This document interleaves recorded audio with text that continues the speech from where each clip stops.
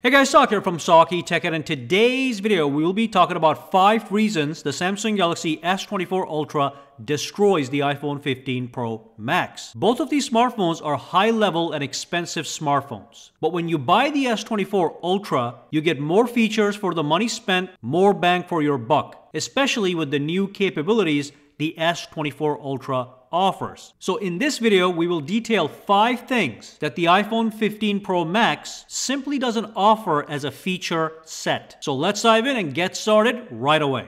Alright, so the very first thing I want to talk about has to do with the display. So up until recently, the iPhone actually had a better display than the Samsung Galaxy S24 Ultra. Not in terms of quality. In terms of quality, they were equal. But in terms of brightness, iPhone had a maximum brightness level of 2000 nits. So that made it look brighter and also more visible in outdoor conditions. But now the Samsung Galaxy S24 Ultra has maximum peak brightness of 2600 nits. So it has caught up in that instance to the iPhone, which is great news. It has reestablished itself as the display leader, which makes sense because it is also interesting to note that the iPhone's display mostly are supplied by Samsung. So it only makes sense Samsung uses the best display technology in their own phones. That's number one. Number two is the overall frontal design of these two smartphones.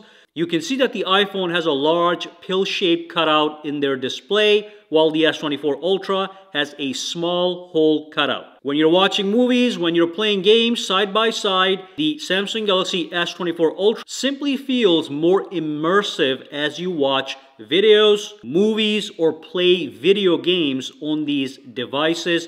There's no question about that. And also, both of these phones do have nice, even bezels. But again, that pill-shaped cutout cuts into the movie watching or video watching experience, whether you're watching full screen or if you're watching movies maybe on Netflix, even using the regular aspect ratio. You can see that pill-shaped cutout is biting into the actual viewing experience, while the S24 Ultra looks more like a high-definition TV with maximum immersion and minimum intrusion. So that's number one, superior display on the S24 Ultra all around, both in terms of brightness, design, and presentation, in my opinion. Alright, the next thing we're going to be talking about is AI capabilities, artificial intelligence. So basically, the Samsung Galaxy S24 Ultra is loaded with AI features. So if I go to my advanced features, and if I go to advanced intelligence, I have all these AI features and more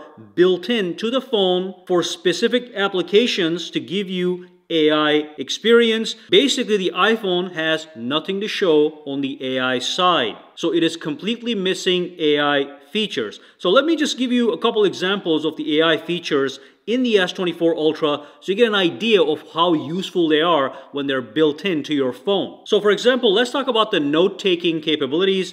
We have Samsung Notes on this phone and we have the regular Notes on the iPhone. Now Samsung Notes is going to be more advanced simply because of AI features. So let's go over here and launch Samsung Notes. I'm going to show you guys an example. So let's tap on this one. Here's something that's written in Spanish, okay? So this application, because it is AI powered, is going to have an AI symbol button at the bottom. When you tap on it, it selects a portion of the text, or you can also make it select the whole thing, okay? And gives you 4 AI features. Now, first one, I'm going to do quick translate. Tap on translate, okay? I'm going to translate this to English. Tap on translate, and look at this. Instantly, it translates that entire Spanish into English. I can tap on replace. Now I have the English text. Now that's not everything, of course. I can tap this again. Let me just tap here, select everything, and look at this. Let's say you were about to give a presentation. You can simply tap on summarize, okay? And it's going to create a summary out of the paragraph that you selected. You can select the whole text, hundreds of pages, or even 10 pages, doesn't matter. It's going to create a nice summary for you guys, which is going to also be nice and organized. So if I tap on replace, now that is my summary I can use to present my presentation. Let me go back, show you one more thing real quick. So let's do again, tap on intelligence. Okay, let's select everything.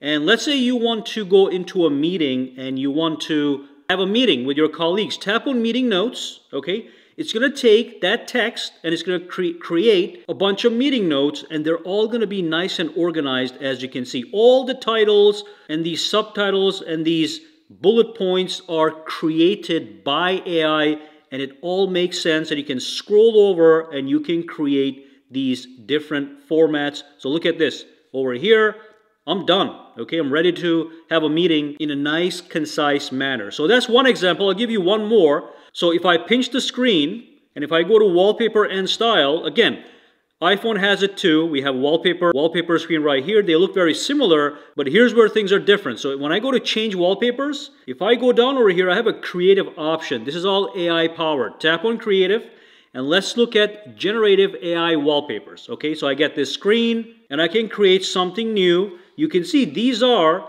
AI generated wallpapers made completely on the fly. Okay, so I'm going to give you a quick example. So basically, let's say I want to create something imaginary, or maybe I want to create a terrain, whatever. Let's go with imaginary. Okay, you get a text. I tap on a surreal lamp. So I'm going to say a surreal building. Okay, I'm going to say made out of, let's say, cotton or silk. And then I want to choose a color. I'm going to say burgundy and maroon. I'm going to tap on generate, and that is going to generate a brand new wallpaper based on the parameters I just gave it. Okay, so these are the wallpapers I can use. These are completely fresh wallpapers. Let's tap on set. So look at how nice this one looks. Not something you can do with the iPhone. Okay, so you can download wallpapers obviously, but you cannot do it this way. Look at this, beautiful.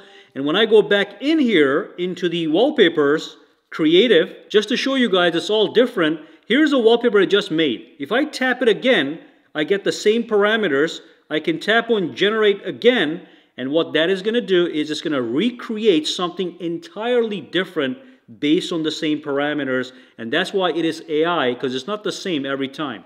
Look at this stuff.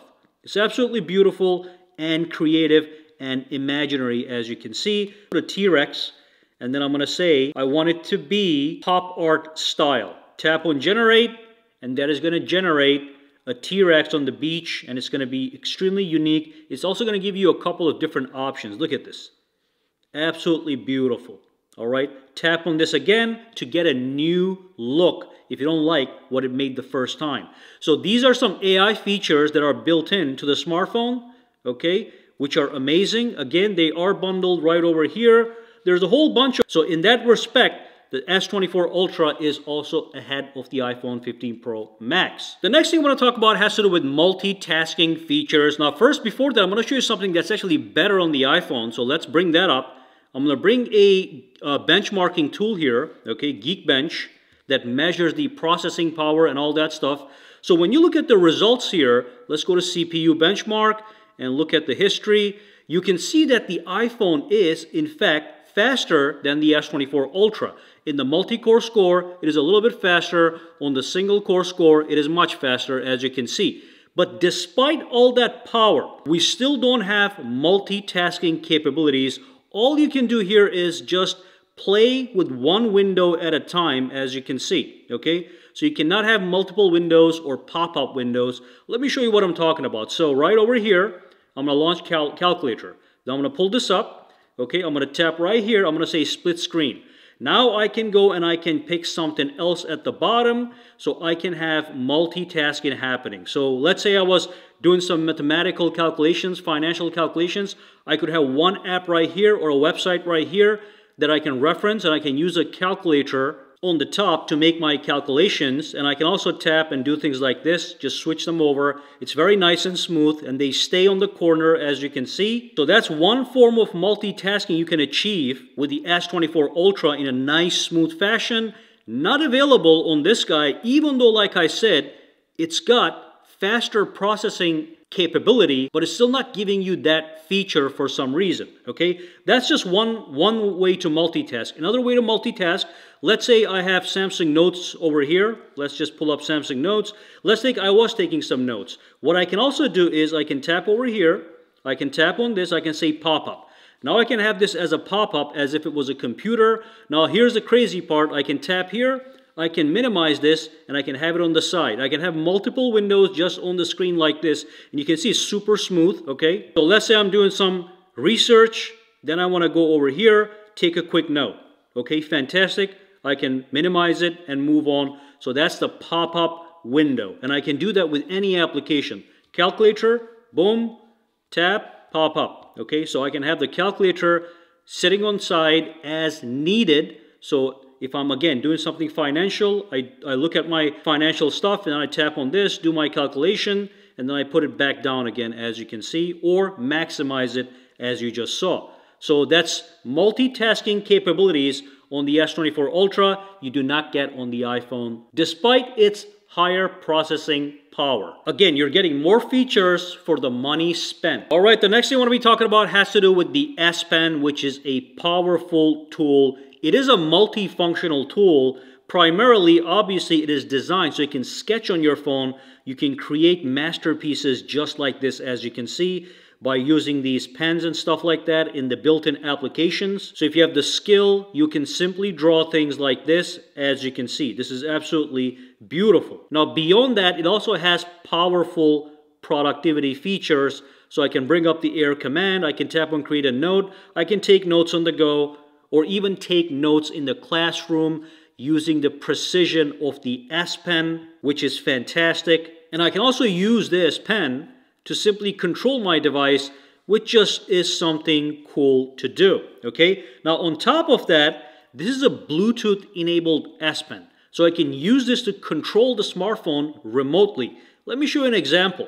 So let me go to the gallery here, okay? Here's a bunch of photos. So I'm going to tap on this one right here. And basically, using the button that is built into the S Pen, I can do a presentation of these photos. So press, goes to the next photo. Press again, goes to the next photo. And I can do this from a distance, by the way. I don't have to be right next to the phone. It is Bluetooth enabled, so I can walk away and do it from a distance, as you can see, okay? So that is not a problem at all. So that is remote control functionality. I can also go to the camera and use this as a shutter button to take a photo. Look at this. Press, it's taking a photo, okay? Or if I go to video, I can use this to record a video, and I can do this from a distance, which is great for group photos where it may be hard for you to access the shutter buttons. You can just use this one, and that's going to be no problem. And again, one more thing with this remote control functionality is if I go to, let's say, YouTube Music over here, and let's just play something. Okay, look at this. I can use this again, play, and pause.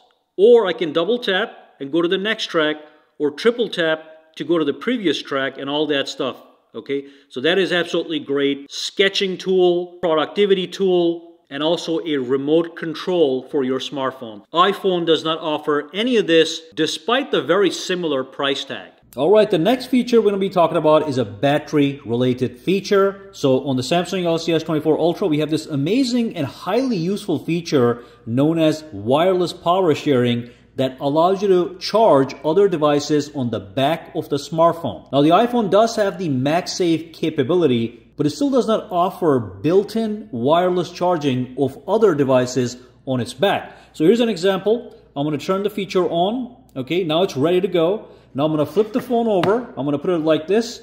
Then I'm going to grab my earbuds, or I can get another phone, whatever you want. Anything that is wireless charging compatible, you can put it right here, and it's going to start to actually charge that product, as you can see. And that is very useful, especially for companion accessories like the earbuds. So if the battery of this thing dies on the go, you just put it on the back of your phone, charge it for a little bit, just in case. So fantastic little feature that is available on the Samsung, but not on the iPhone. Again, you're getting more stuff for the money spent. Alright, so that brings us to the end of this video, guys. These are the 5 reasons the Samsung Galaxy S24 Ultra destroys the iPhone 15 Pro Max. Now, there are more reasons, but in this video, we only covered 5. Any questions, comments, or concerns?